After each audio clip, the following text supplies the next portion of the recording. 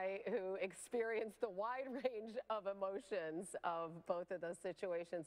This is Lions wide receiver Golden Tate, and it's great to be with you. It's awesome to be here. And thanks for, dressing up for us this morning. You look fantastic. Thank you. Thank you. Getting in the Christmas spirit. Yep. We'll have to bring you back later in the show to do business trips with Carrie, I think, with you. Yeah, definitely qualify for that. But being on both sides, well, the famous Fail Mary and then the Hail Mary on Thursday night, just describe the range of emotions. I have a chance to go 500 at this point, but what do you talk about in terms of trying to regroup from a devastating loss like that? I think in this situation, time kind of heals us. Yeah. You mentioned that face mask penalty on Devin Taylor, and then earlier this season you guys lost with less than 2 minutes left when KJ Wright illegally batted the ball out of the end zone after a Calvin Johnson fumble. And we've heard so much about the officiating this season. In week 6, you made a catch against the Bears on the goal line, and that was originally ruled an interception. Then it was reversed.